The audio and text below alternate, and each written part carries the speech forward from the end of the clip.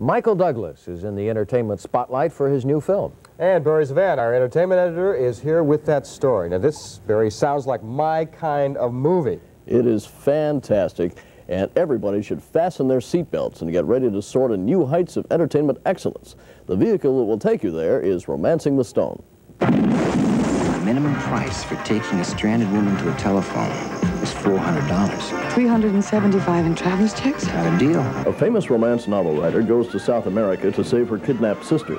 The ransom she carries is a map which leads to buried treasure, an emerald the size of a Buick. Well, almost. The tenderfoot becomes excess baggage to an American who befriends her. He decides to unload some of that baggage.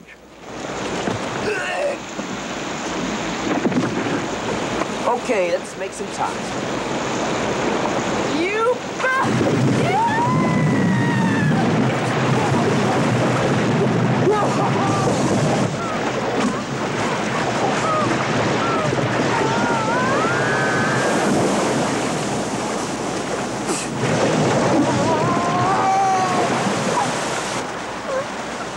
I'm telling you, this turned out to be one hell of a morning. And that's only the beginning. The adventures they encounter consistently throughout the film offer countless surprises from the very beginning to the very end. Which way do we go? Follow that stone. Good advice. Anyone who follows that stone will have the time of their lives. Day before yesterday in Chicago, I asked Michael Douglas about his departure from heavy drama to comedy. I mean, that's me. I'm a very sick young man. I can't help that. Romancing the Stone was a 5.5-year project for Douglas, who is also the film's producer. The romance has been an exhausting one. Believe me, Barry, after Romancing the Stone opens, I'm going to take a nice, long vacation. Couple of years? A couple of years, if I can afford it, believe me. This is Kathleen Turner's third film, following roles in Body Heat and The Man with Two Brains. She told me that the entire cast enjoyed the mischief of Romancing the Stone. We're all kind of sick sometimes, you know, so it was really fun. And that totally describes it. Really fun, the most I've had in years. Actor Danny DeVito has some brilliant moments, and director Robert Zemeckis has created near perfection, counterbalancing high adventure and high comedy. There is not only a surprise ending, but also a surprise beginning. This is a major, important film for anyone who really wants to escape and have genuine fun at a movie. It's as though your eyebrows are going to get some exercise tonight. Oh boy, lots. Yeah, 3 million. All the way? Yeah, I can't wait to see it again. Okay, thanks, Bert. You bet. Nearly.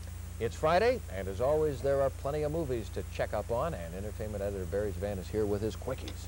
I'll try and get to them quickly. There's so much to see on Twin Cities screens this weekend that you'd have to start this evening and go non-stop through Sunday night to catch it all. Most of it worthwhile. In addition to 3 eyebrow winners like Splash, Footloose, Terms of Endearment, and The Dresser, there are some new entries which could knock your socks off. Here are some of them. What's your name? I'm Joan Wilder. Joan Wilder. Welcome to Columbia. And welcome to one of the most brilliantly conceived romantic comedy adventures ever, as Michael Douglas, Kathleen Turner, and Danny DeVito take you on a high-energy search for treasures through the jungles of South America. Romancing the Stone will have you on the edge of your seat from the surprise beginning to the surprise ending. It rates 3 big eyebrow wiggles, the best rating we give. Please welcome Spinal Tap.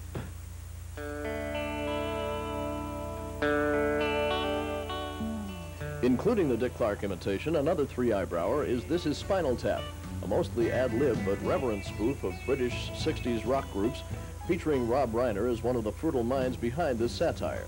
It'll delight all Beatles, Stones, and Herman's Hermits fans. Dad's going fishing. Fishing? Yeah. On Christmas Eve? Yeah. At night? This is the sort of banter that makes Racing with the Moon a warm and charming film. It traces the romance of a poor boy and rich girl in the early days of World War II prior to the boy's entry into the armed forces. It's a must for 40s nostalgia buffs and anyone who's ever been in love. 3 big eyebrows for this one, too. Please, mister. Now bring my son out. Don't be cute. I'm in a bad mood. I'm in a bad mood, too, about this film. It could have been more, but James Garner underplays his role as a likable Army sergeant bent on rescuing his son from unjustified imprisonment in a small southern jail. Shirley Jones swearing? You'll hear it in Tank, and you'll see only 2 eyebrows for this one. Not to be overlooked is a tender father-son relationship in Misunderstood, starring Gene Hackman and Henry Thomas of E.T. fame. This is a 10 Kleenex box movie. Rip Torn is also excellent in this film for every parent who doesn't have time for the kids. The Minneapolis Institute of Arts, by the way, is showing unusual but excellent examples of independent filmmakers' works through April, worth checking out. And now it's time for me to check out for this week, except to say the Police Academy, another funny one, is co-written by Pat Propp from Minneapolis.